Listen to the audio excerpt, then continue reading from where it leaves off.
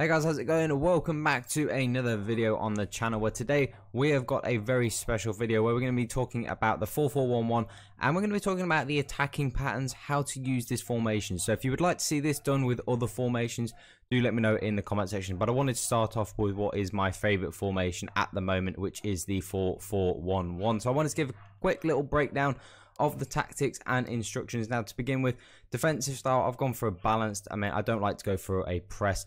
The width, I've gone for around about 6 on the defensive style, just to kind of cover the wings, because I think that is a very crucial part in the video, which we'll see later on. We've gone for long ball on the offensive, a little bit narrow on the offense, which is actually really important. This is super important later on into the video. And then into the instructions, we've got the fullbacks on stay back while attacking and on overlap.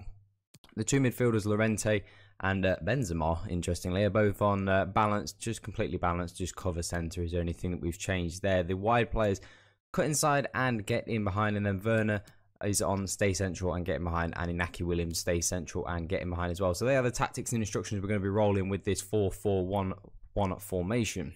So now the first attacking pattern that we're going to be showing is to use the wing exploiting the space. This is so important. This is like the best way. Like a question that I get a lot is how to use. People, ask me questions on how to use certain formations. What's the best way to attack? How do I use this? How do I use that? So that's kind of where I kind of came up with this idea. Got a lot of questions around that sort of topic. So I wanted to kind of show how you can use these formations, what the most effective way to use these formations. And to begin with, using the width in this formation is so important. You see Jordi Alba here, who we're using at left midfield, just getting into that space in behind the fullbacks in this formation is something you will see in so many examples coming up.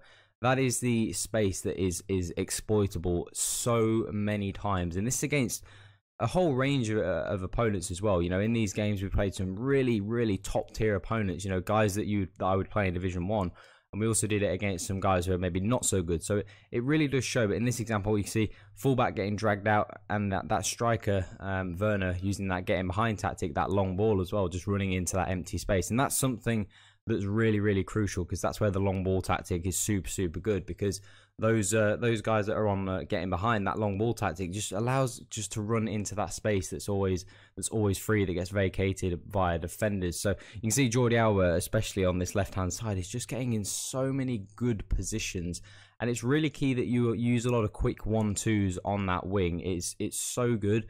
You've got lots of using the fullback, get him involved in the attacking play, using that wide centre midfielder, that kind of that little triangle that you've got on the left hand side really does work super well. Obviously, most people do like to play with narrow formations in this game. For me, I love using like the 4-2-2, for example, normally quite a narrow formation. So a lot of people tend to have the middle of the pitch really well covered, and they don't seem to have the wide positions covered. You see Jordi Alba there getting in behind that fullback and in behind that space again, and that's one of the things that the two midfielders do as well, is they're really good at vacating the defenders and the other midfielders. That so it means that your opponent has to use his centre backs or his fullbacks to come out and cover, and that's how we're able to create so much space out on this wing, because our midfielders, being on balance, the fact that they're not on like stay back while attacking means they do also get involved in the attack. See Werner again making that running behind, and that's because those midfielders, most people do like to drop their midfielders on stay back while attacking.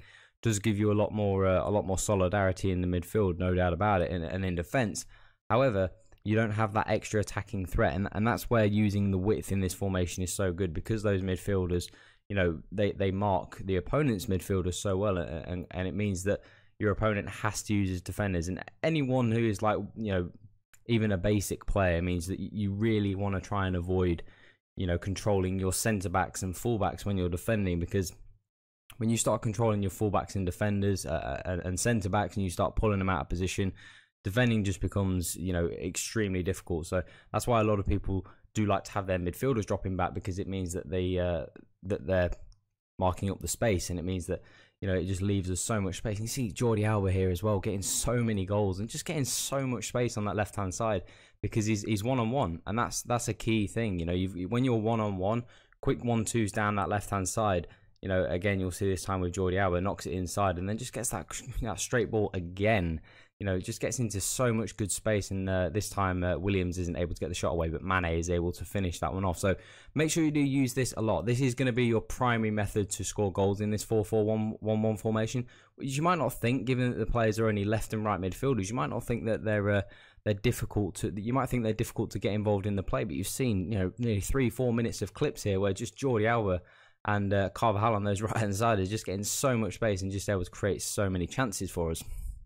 Now, the second thing to note in this formation, like we did allude to before, it was to not try and not force the ball through the middle of the pitch again, because a lot of people do like to play with those narrow formations, and this is, you could argue, we do have, you know, quite a lot of narrow players in the middle of the pitch as well, with our two central midfielders, our striker, and our cam as well. You know, you can see this guy's in a really good formation, you know, good 4-4 low block as well, so it makes it really difficult to play through the middle of the pitch. And like I said, we do have plenty of players in the middle of the pitch, like I alluded to, those two centre midfielders and our cam and striker.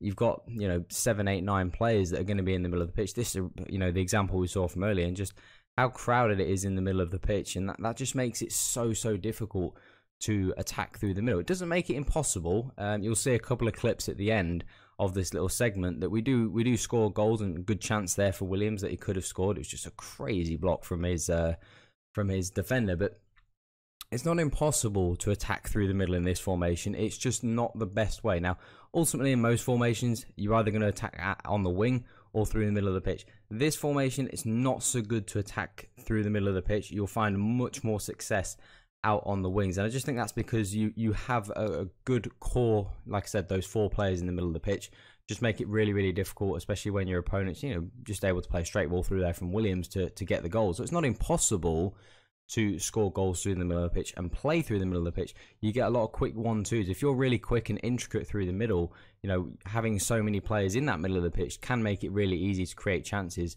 but it's not the best way to score.